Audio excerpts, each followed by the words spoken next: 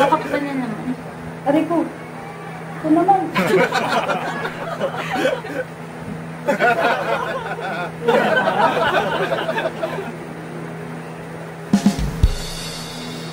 What's up, Chinese? It's me again, Aki, and Chloe. Chloe naman kasama ko. And we're back for another vlog.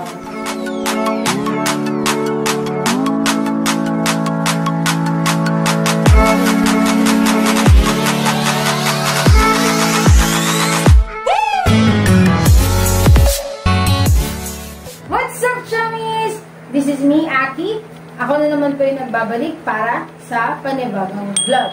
So, for today, ang gagawin natin is mag-unbox. Excited na naman ako kasi binili ko to sa marketplace kay Yani Kim. So, shout out sa binilan ko. Maganda yung item. Excited na ako. So, love, pakita na natin yan. So, ayun, Chunkies, na yung mga items natin. Kung nakikita nyo, itong mga items na to ay para sa pag-vlog. This is the microphone recording set na binili ko from marketplace. So, nakikita nyo, i-unbox natin sila kasi excited na ako. Let's go! Simulan natin sa stand. So, sisimulan natin muna dito sa professional recording microphone series. So, ano nga ba to? Ito po ay stand ng microphone ko para sa recording, para hindi nyo lagi siyang hawak. Nakikita nyo guys, ito yung stand ng mic. Ayan. So, kailangan natin ng manual mamaya para buuhin ito. Kasi para hindi natin masira. Sundan natin yung steps niya. Mic holder. Yan, mic holder. Ito yung pang grip sa table nyo. Pag ginrip nyo siya, ito yun. Magkakasama to. So, ganyan siya. Ito sure. Basta pag ganyan siya. Basta mamaya na lang. Next! This is a pop shield. Kung makikita niya, pop shield to na para sa microphone nyo. Para, this is actually a noise protection. Para ma-filter yung mga small, yung mga noise sa paligid mo. So, parang ano to, noise reduction. Tama ba lang? Yung word ko. Noise reduction para din ma-filter yung air. Every time na magsasalita ka. Extra air. Malaki siya. Sakop na yung Sakop niya yung mukha mo. Ganda pa. Next! Ito na. This is a live sound card. Ano bang use ng live sound card? Itong live sound card, actually, para sa mga effects. Kung makikita nyo. And also, andito na yung volume, yung treble, yung bass, record, etc. Madami siyang use. Sound card. Kung makikita nyo, dito yung mga saksakan niya. And, yun, safe naman. So, may manual siya para sa mga newbies na magbibili nito or magkakabit ng ganito. Para hindi kayo mahirapan sa pagkabit. And, meron pa pala. Kasama niya yung mga cords. So, meron siyang 3 cords na ikakabit natin mamaya. Paano ko nga ba ito nabili? Actually, naghahanap ako ng ng mura sa marketplace. Kasi, plano ko talaga magkaroon ng ganito. And, nabili ko na siya. Next, ito na yung pinaka gusto kong part. The microphone! The condenser microphone. So, bubuksan na natin.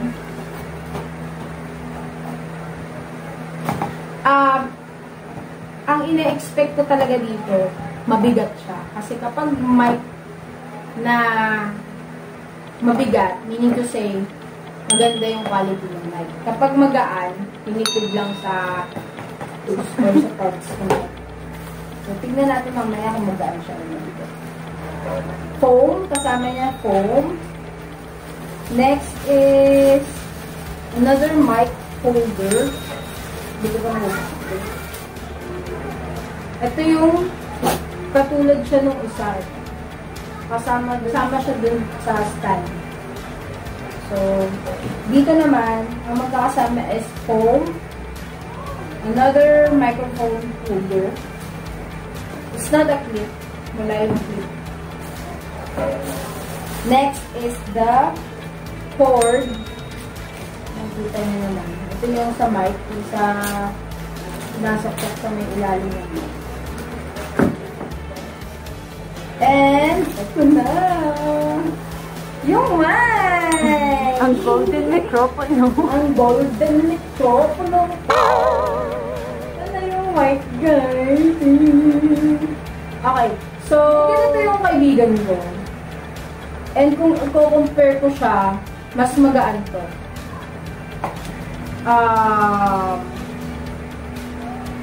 I can say na siguro second. Masasabi kong second sa high quality to.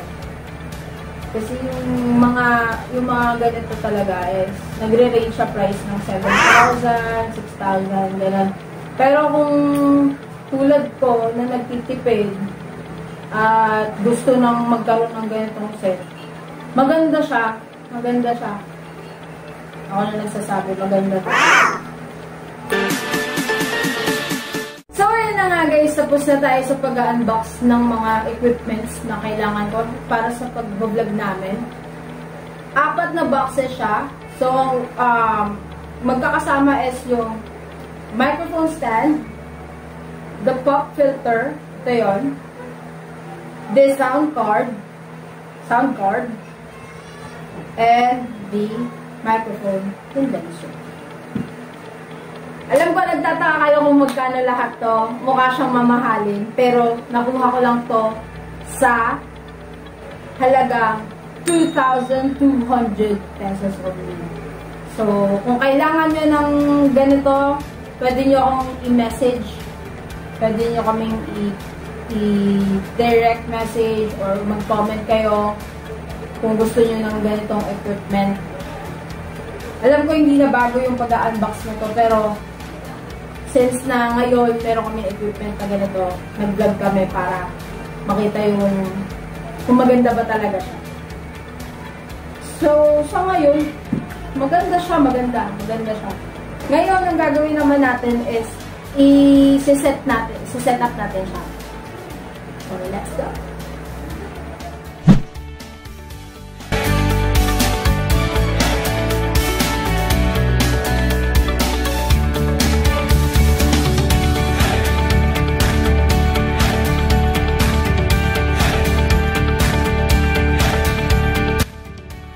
So, sisimulan natin mag-assemble muna dito sa stand ng mic. So, una,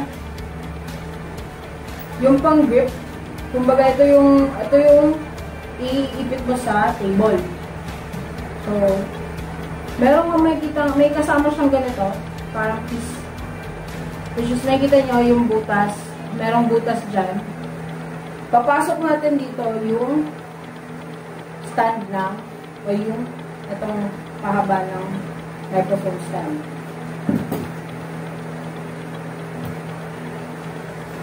So, dapat ganito siya. Ganito.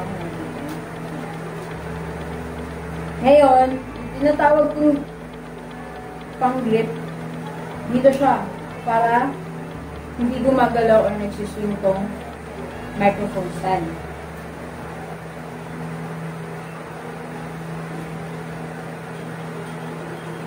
Yan.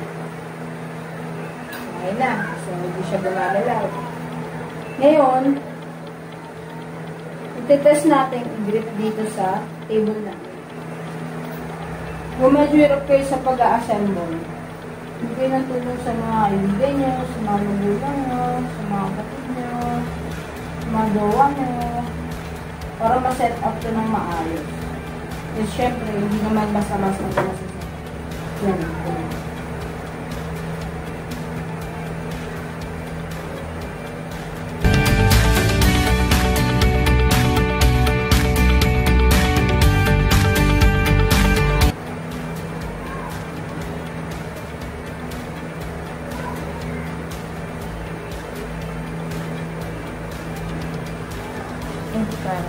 Ayan guys, so natapos ko na din yung pagkakabit ng microphone stand. So next natin is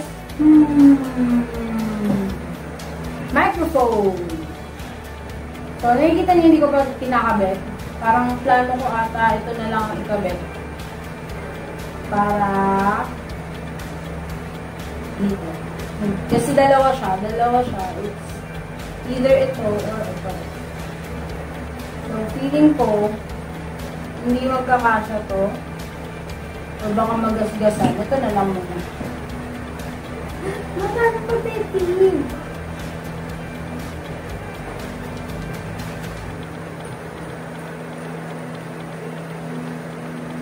Yun naman pala.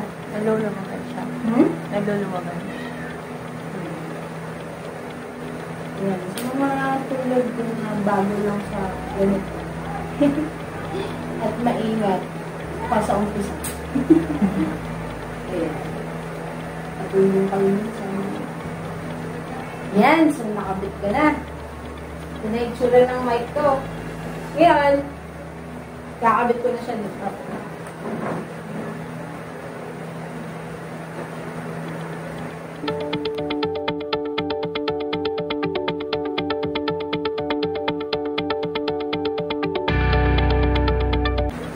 So, ito na yung itsura ng set ko. Ginagawa mo! Next, lagyan natin ng foam para hindi ko madulihan.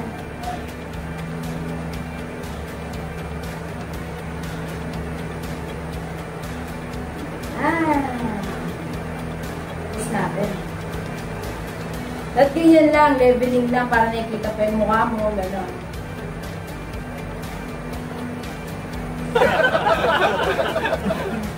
Next, lalagay natin is itong pop filter. Paano nga ba siya nilalagay? Paano nga ba nilalagay itong pop filter? So, ilagay natin siya dito. Depende sa gusto mong saang part siya ng microphone stand. I-grip ko lang siya kasi meron siyang parang pang-grip din.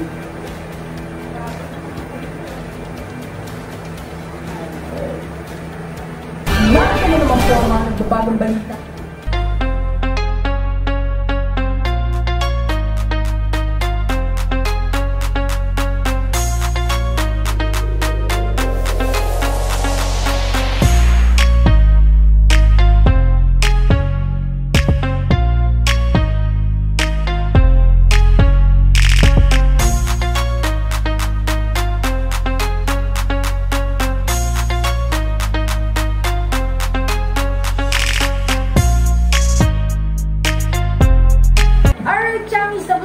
Sa pagkabit ng mic stand at ng mic at also ng pop filter.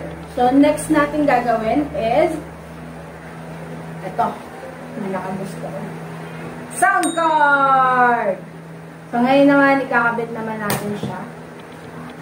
Ito pala, hindi pa natin nakakabit. Sa puwet ng mic to. Ilalim ng mic. Ayun na nga, guys. Next, gagawin na natin tong V8 sound card. So, meron siyang tatlong port. Una, kung makikita nyo may motor sa likod. Open lang kasi yung bahay namin kasi mainit na siya. Ayun na nga, mabalik tayo dito. 3 cord siya. So, una natin gagawin, meron pala siya guys, manual. Sa mga syempre, maku-curious kayo paano siya ikabit. So, ganito lang yan. Gagamitan nyo ng manual para matuto kayo. Tulad ko. Okay. So, simulan natin dito. Itong cord na to. Simulan natin dito. Kung may makikita kayong live 1 and live 2. Kakabit natin to sa live 1. Ito parang Android. Ginagawa ko to ngayon is para sa mobile live connection. So, ang ginagawa natin ngayon, again, para i-connect, kung gusto nyo i-connect sa cellphone. So, gagawin natin muna yun. After natin isaksak yung saksakan na to sa live, next natin isasaksak is yung mic. Yung mic naman is para, kung makikita kayo, may mic dynamic or mic condenser. Itong cord na to, itong saksakan niya, pang mic condenser, so doon nyo siya isaksak sa mic condenser. Next natin isasaksak ngayon is yung item. Isaksak natin siya dito sa charging.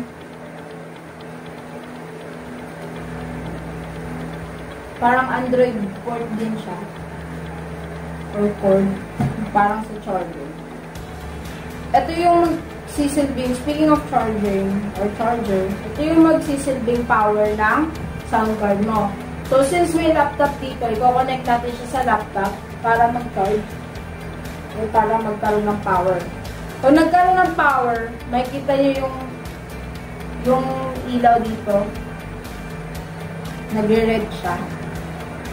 So, kung hindi man, double check nyo kasi baka may mali lang kayo na saksak or possible na may defect yung V8 mo. Next! Okay, so ito pala para sa cellphone. So, may cellphone dito. So, try natin ikabit sa cellphone. Next natin ikakabit is yung headset. May headset ako. Hindi po siya kasama dito. Nakulay lang po siya. Kabit natin dun sa headset. Kung may earphones kayo, pwede din naman earphones. Yan. So, tapos na tayo sa pag-connect ng mobile live. So, meaning to say na ito ay para sa pagkanta nyo gamit nyo. Ngayon naman, may isa pang type ng pagkoconnect nito, which is connect to your computer or to your laptop. Ang tatanggalin lang natin is yung live 1, which is itong cellphone. So, direkta, lahat ng nakakonect sa soundbar dito. Hindi lang yung power, lahat. Dito siya magpupuko sa laptop niyo or sa computer niyo. Ayun na guys, tapos na tayong mag-set up nito, mic condenser with stand. So, ngayon naman ang gagawin natin is mag-test or i-test natin tong gamit na to.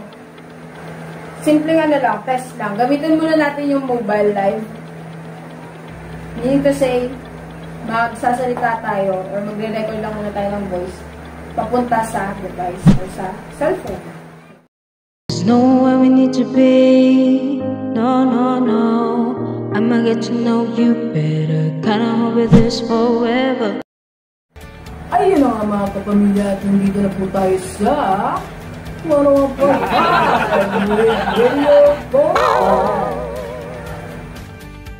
Hi chummies, I'm testing this mic condenser test. Alright chummies, tapos na tayo mag-unbox and review ng my condenser na binili natin sa marketplace ng Facebook. So, again, murang-mura lang po to. For only 2,200,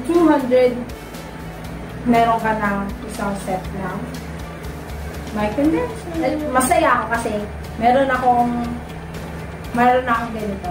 At abangan nyo yung mga future vlogs namin. Kung gusto nyo mag-order or kung gusto nyo bumili ng ganito, don't hesitate to message dun sa page namin sa Facebook. Or, kung kailan nyo kami, you can actually just directly PM. Ayun na nga, Chami. Sana po nagustuhan nyo yung pag-unbox and pag-review ko dito sa my condenser. And abangan nyo po yung mga susunod na vlogs namin. Siyempre, gagamitin na namin ito. Hindi pa po kayo subscribe. Alright, Chami. Sana nagustuhan nyo po yung video na tong yung vlog namin na to. Chami, sana po nagustuhan nyo yung vlog namin na to. Ngayon, unboxing. Tapos ka na dyan eh. Yung upload na lang. Alright, so, Chami, sana nagustuhan nyo yung pag-vlog namin ngayon. Ano ba? Alright, Chami, thank you so much sa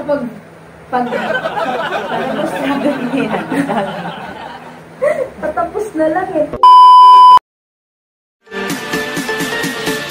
Thank you so much, Chami, sa panonood ng mga vlogs namin. At lalo na itong vlog na to. Again, kung hindi ka pa nakakapag-subscribe, please like, share, and subscribe to our channel. And hit the notification bell para updated kayo sa mga videos.